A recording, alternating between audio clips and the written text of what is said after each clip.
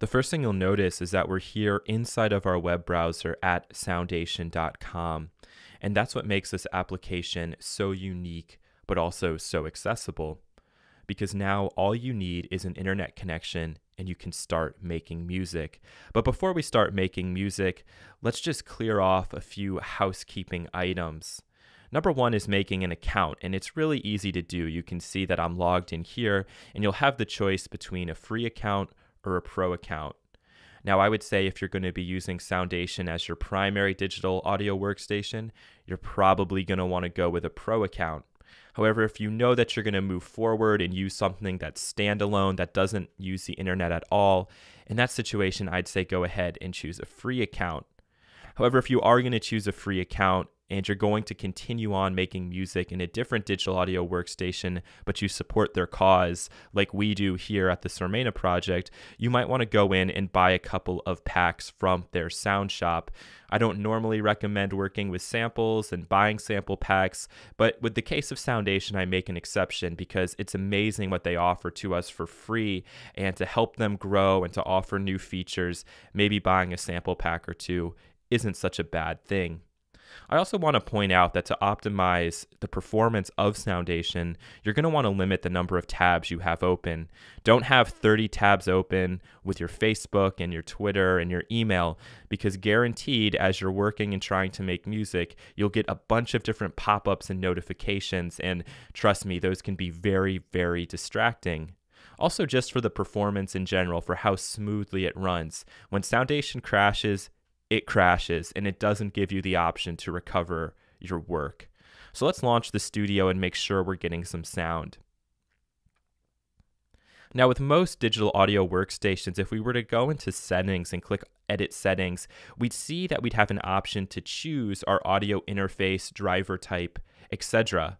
With Soundation, we don't see that, and that's because the audio coming into Soundation is a slave to the audio going into your internet browser, meaning that you need to have the global preferences set to the audio interface you want to use. If the term audio interface is totally foreign to you, then you don't have to worry. You should be good to go and you'll hear sound right away. But let's say that you have a set of speakers and a couple of microphones that you want to be able to plug into your computer. You're not going to be able to do that without an external audio interface, something that allows for you to connect those cables in so that you can then bring that information into the computer.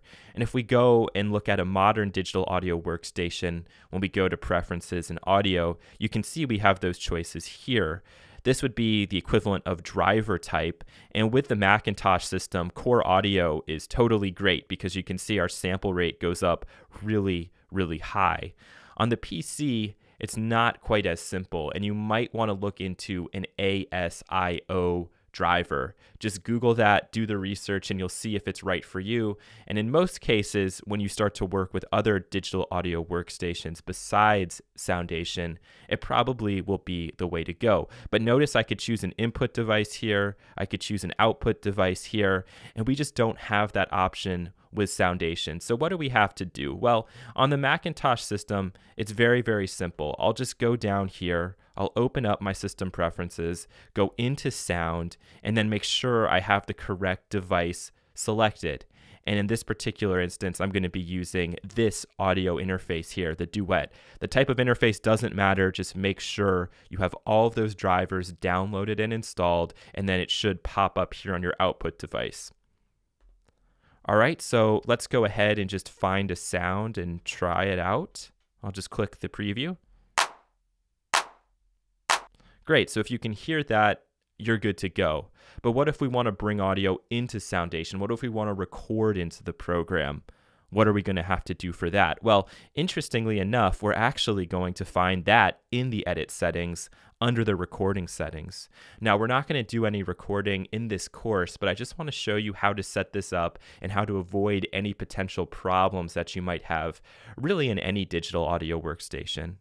So I'll go into record settings and I'll choose the microphone that I want to use.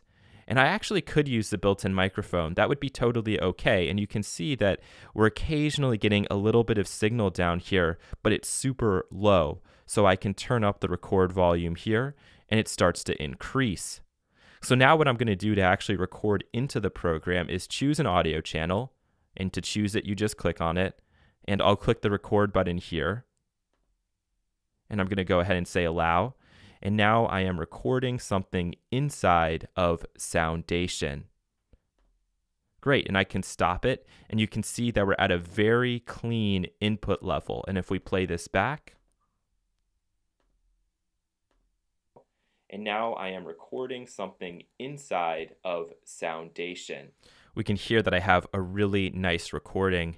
One thing to watch out for, though, is if in your system preferences, under your input, and let's say that we're using the internal microphone as our input, and we have this input volume set pretty high, for example, you can see that we're starting to go to the very top, and now I go back into my settings. And even if I bring we're getting feedback, and that's the first sign that we're already way too loud. But I can bring this way down, and even if I do bring this way down and we're not getting that nasty feedback, when I record in, here is a second recording with Soundation. Number one, notice what's going on down here. You can see we're at the very, very top. All right, so I'm going to go ahead and stop this. Whoa, and look at that waveform. So now, even if I turn this way down and I play it back, we're going to hear what sounds like a lot of distortion, like my voice isn't very clear at all. Here is a second recording with Soundation. Number one, notice what's going on down here. You can see we're at the very, very top. And it doesn't matter how low I turn this down, it's always going to be distorted.